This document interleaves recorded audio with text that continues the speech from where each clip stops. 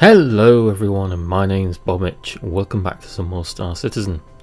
Yes, I really ended up with foot in mouth syndrome over the last video, didn't I?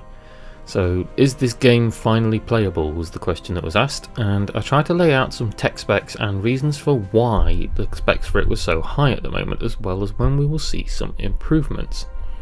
As it turns out, that video has been the most polarising I've made so far, and the comments range far and wide from troll-like to insightful reading. So I thought rather than just try and answer them all by text or ignore them altogether, because that's not very nice, I'm going to try and do some more clarification for you all. And this isn't going to be a, hey, I'm right, CIG are gods that walk upon our earth and you're all dingbats, self-promotion kind of video. I know I'm bound to fuck up, and as balanced as I tried to be in the last video, I know there was still a lot of questions. Couple that with the fact that CIG are merely mortals like the rest of us, and they too have had a lot of problems dogging them in the past, means that I'm not going to shamelessly defend them either. There is a lot that is left to be decided with the company, but we'll get into that. I'll start out by offering a little apology to the miners, who I irked the last time round by getting irritated for RAM prices. Yes, RAM prices indeed are being shafted more by the manufacturers, not so much the miners, so sorry.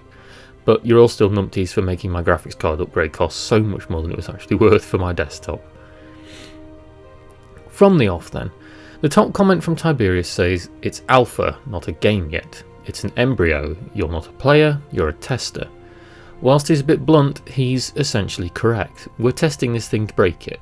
Breaking is actually quite funny sometimes depending on what you get up to, but this thing is still very much in its testing phase.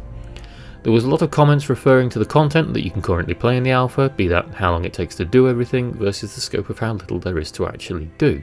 This is true. There aren't many gameplay loops in the alpha at the moment. There's mining now, but that's about it, unless you don't mind being a space trucker in a single star system, or you get your kicks from dogfighting. The other side to this is that the way to look at it differently is that it's a giant sandbox, as I said before. Until we get those gameplay loops, then you have to make your own content. People have been doing it a great deal. Sync's done events most weekends, and lots of other orgs schedule big dogfights, races, or scavenger hunts as well. It's a mixed bag, this one. So I understand the plight of those wanting more, but right now the core mechanics of the game need to come first. This leads us back into the performance discussion. I gave a little primer about the OCS, or Object Container Streaming, last time around, and why it's going to be so important, nay vital, for September's big update. So now I'll go into in a little bit more detail and give you a bit more information. The fundamentals, laying it out simply, work like this. Imagine the current star system, Stanton, that's in the alpha right now, as one giant container, an object container. Currently, when you're playing the alpha, your game client as well as your computer have to render the entirety of everything that is in that container and keep that information up to date on the fly, constantly. As well as bouncing the information back between the server, which, I should point out, is having to do the same as well as do all of CIG's back-end gubbins. This means that every moon, every outpost, every NPC, every player ship, every player, every weapon, every little piece of everyone's outfits, such as using a grenade so that grenade vanishes off the user's armour because the quantity decreases, everything is shown and streamed to your computer. Every interaction between all of these objects, from shield impacts, ships crashing into each other causing mass collisions, spoiler, the servers hate those, every missile, every press button of a terminal, right down to every single individual bullet fired from every single ship, has to be updated on the fly, all at once, to both the server and your game's client. This is why, for the most part, most people's PCs simply nope out when forced with the client. So, now you imagine the playable universe as a giant container at the moment with everything inside it. Now imagine if you could take this object and break it down into smaller bite-sized objects. For example's sake, let's focus on a moon, say Daymar. Daymar becomes its own object container, and thus becomes a container within a container. This is what OCS is designed to do. So if you aren't on Daymar, you don't need to know anything about what's going on down there. If you aren't there, then it doesn't give your computer hardware the information, and your computer doesn't get slowed down by the performance weight of that information. It builds on this further. On Daymar, there's outposts. Buildings on the surface with NPCs inside. This outpost can also be a container. If you aren't on the inside, You don't need to see what the NPC inside looks like, where they're moving, or if they're interacting with another player, which you won't see because you're not in there, and so on. Same with big ships. If you're not on board, the server might need to render the cockpit, or the bridge because you have a physical view into it, or certain rooms if you can see into those, but as for the rest of the ship, you don't need to know if another player is in bed or on the toilet, because you aren't on board. On and on it goes.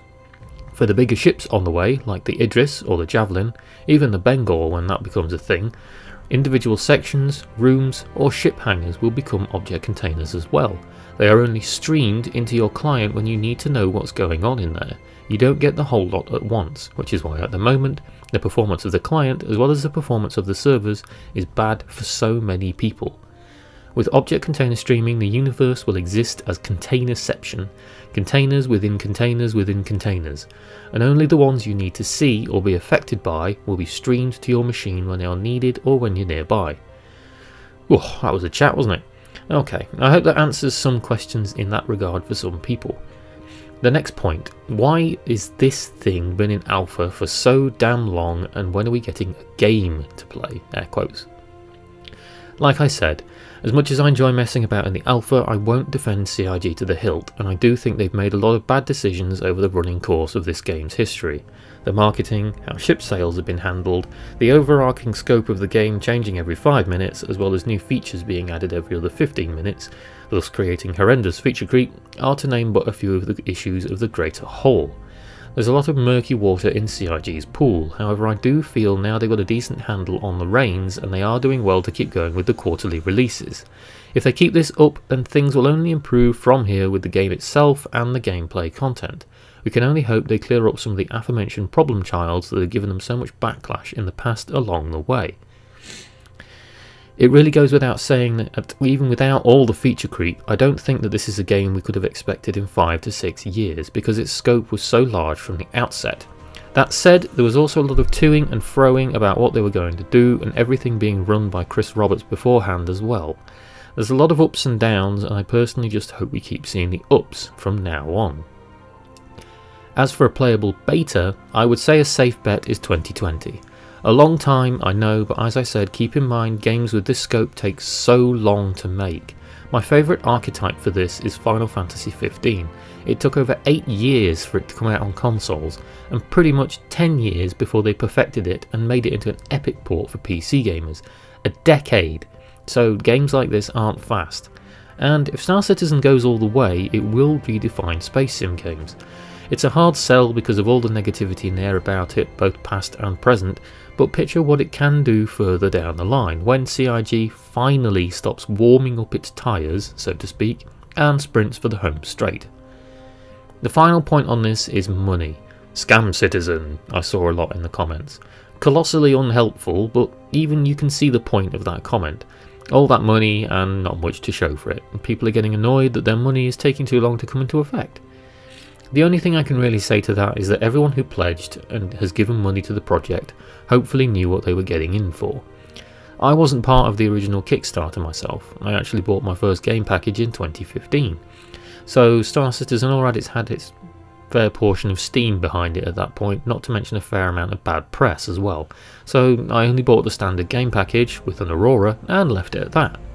I only started to pledge more when I was enjoying it more, even though it was still a buggy mess, and most recently more so when I was enjoying making the content that's on this channel for you all. Everyone's got their own approach to how they pledged and what they expect out of it, which is why we say if you want to pledge, don't sprint straight for a $300 spaceship and then expect to own the world with it. Buy a starter ship, leave it at that, and wait until more content lands, dipping your toe in with each content patch to see how you feel. Personally, I'm enjoying the pace of playing the new shiny stuff and then playing other games whilst we wait for more updates. That and making content for you folks and giving a look at what a medium build kind of PC can do with the client, because I don't own a batshit insane PC myself. Thank you again folks, I hope this answers some comments from the previous video. As always, if you've got more ideas or something you'd like to see, then let me know. I'll see you all next time.